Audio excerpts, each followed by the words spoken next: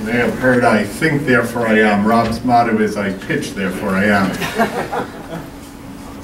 So, I see there's a lot of activity on the Twitter stream, so thank you for everyone that's tweeting. And our final pitch for tonight, before we take a break, for you to have some refreshments and the judges to do some work, is Venturoo. It's Shane Sethi and Steve Zaslavsky, and they are both current students here at Pace in the Lubin School of Business, both undergraduates studying finance.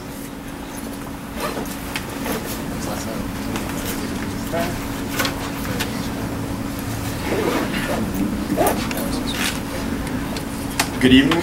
My name is Steven Zaslavsky, and this is Shane Sethi. We are the co-founders of Venturoo, and tonight we'll be talking about making the private investment market more efficient.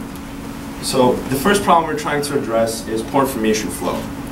We believe that information can flow more efficiently because different investors ask for different forms of information from startups. There's no centralized database, no easy way to do this, and this is very time-consuming and unorganized. The second issue is that startups, when they're seeking for funding, how do they know they're getting the best deal they can get?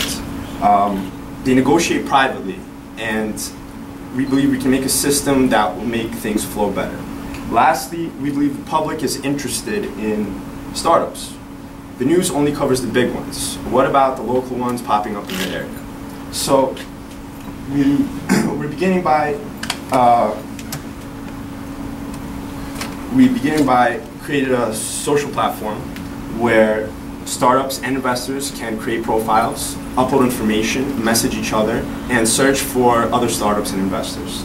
We're also going to get the public involved, and we're going to have them follow companies and read news feeds and interact with the general public. We're also integrating a research platform where investors and startups, when they build up the profiles, it builds up our proprietary research platform. And we're going to build up on this. We're going to integrate an auctions-based system where you can publicly disclose how much money you're seeking. And Shane's going to talk about the market. Thanks a lot. So our total addressable market is $42.5 billion. And this is including your companies like Bloomberg, Moody Analytics, and even Reuters.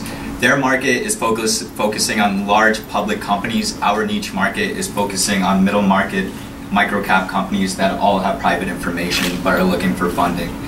So there has been growth in the financial and data marketplace for the past 2 years, and after the Jobs Act got passed this year, we believe there's going to be even more growth in it for 2012. And for the international demand, we've started to notice a trend of international companies looking to fund it through crowdfunding.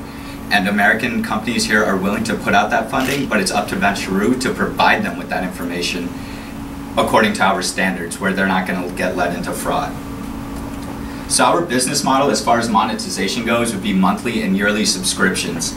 And we would also do project-based. So if you need us for X amount of days, you're going to do a comparable set or something of that nature, we'll cut you a quote, and that's what you get. We're going to break it into qualitative data points and quantitative data points. And that will cost different prices as far as what kind of investor you are.